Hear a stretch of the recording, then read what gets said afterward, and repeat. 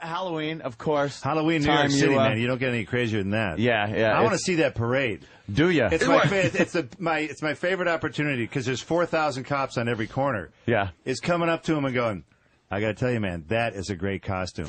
And, some guys laugh and some guys go, get the fuck out of here. Hey, that gun looks real. A parade? Yeah, that gun looks really real. Go, and then go to grab for it. Is that real mace?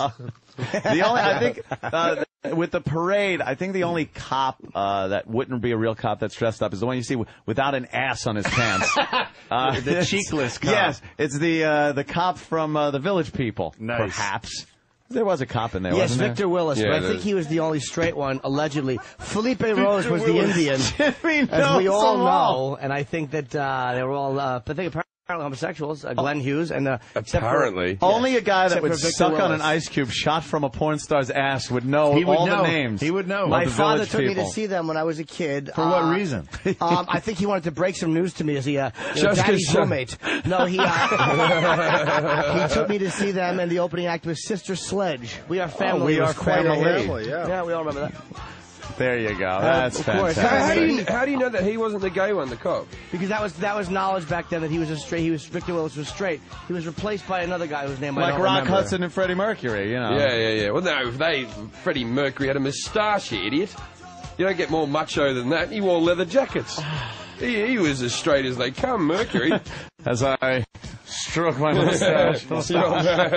My brother was so depressed about Rock Hudson. It was the greatest look on his face. I went, Rock Hudson's gay. He went, no, he's not. I went, no, he's like really gay, actually. No. No. Did you hear him talk? Does he sound gay? No, he doesn't sound gay at all. But he's like really gay.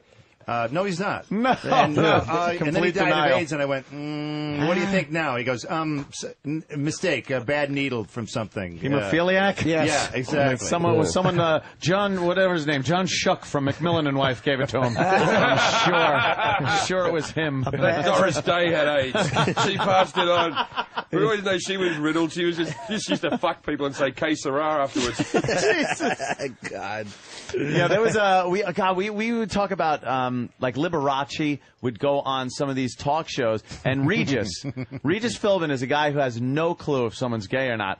They'll come on the show, and like years ago, Liberace would come on, and he'd be like, so, Lee, because they could call him Lee, all his friends, Lee, when are you going to finally settle down and find a woman? The women love you, Lee. Why don't you settle down? I'm just so busy. Yeah. I know, my favorite. I just finished reading a Cary Grant book, and there was a point where Cary Grant and Randolph Scott were roommates. They were both making $5,000 a day, in Hollywood in the 30s. Wow, nice chunk. No, we're bunking together to save money. We're just a couple of bachelors trying to, make ends meet. And then the newsreel guy, well, ladies, these two men are free all the time. They're with each other always and looking for a fine lady.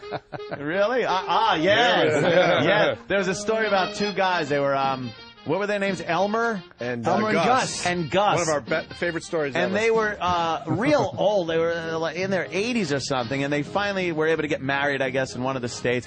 And they had been in World War II together. And all we could think about was how the newsreel footage would be like, they're home from war, ladies, and they're sure keeping their eye open for you. You're just saying for that saltpeter in their dinner. Yeah. They hadn't touched the girl even in France.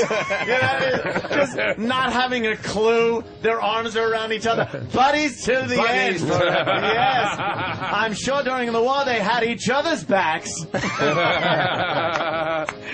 Talk about a foxhole. Yeah. One foxhole for these two. Hey, Cary Grant was gay? Dude, I didn't know Cary that. Grant, he sort of liked a little bit of this, a little bit of that. I always thought Cary Grant was the ladies' man. Cary Grant, no. He would hang out with gorgeous women and drive them insane because he would not sleep with them. So maybe he was gay. That's where I'm going. Yeah, because, he was with pretty much every leading lady, and for some reason they never managed to hook up. Love that voice, that's great. Because him and Him and I Randy thought were he had doing the kids one and everything, thing. Kerry. Yeah. Didn't he? I thought he had a family. He does, of course, but that's how That you didn't used to mean do anything. it in the old days. Yeah, you Yeah. have I the need kid, a you child. suck the I gotta cock get on the me a side.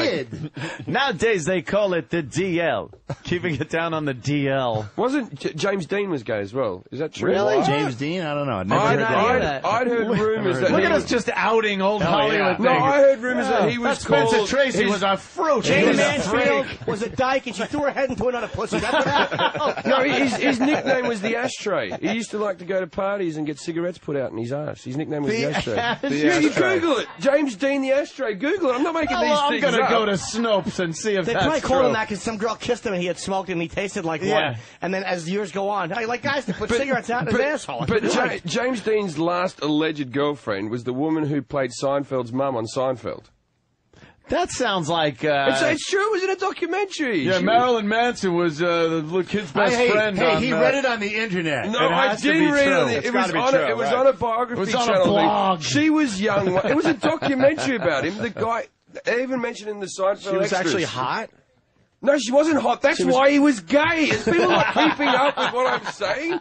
He dated that big-nosed woman. He was obviously gay. So when he was in Giant with Rock Hudson, what was going on that set? Oh, Come on. my God. Come on, guys. Seriously. Oh, my God. You know something? I didn't even think of that. Huh? Yeah, no. They was they was were that trailer 69 rocking? in Don't each come a other. knocking? Yeah. There was scrotes on foreheads in that movie. Oh, baby. It looked like the scene where they hit a gusher, only in white. Yeah. Elizabeth Taylor was paying him to do awful things in the corner.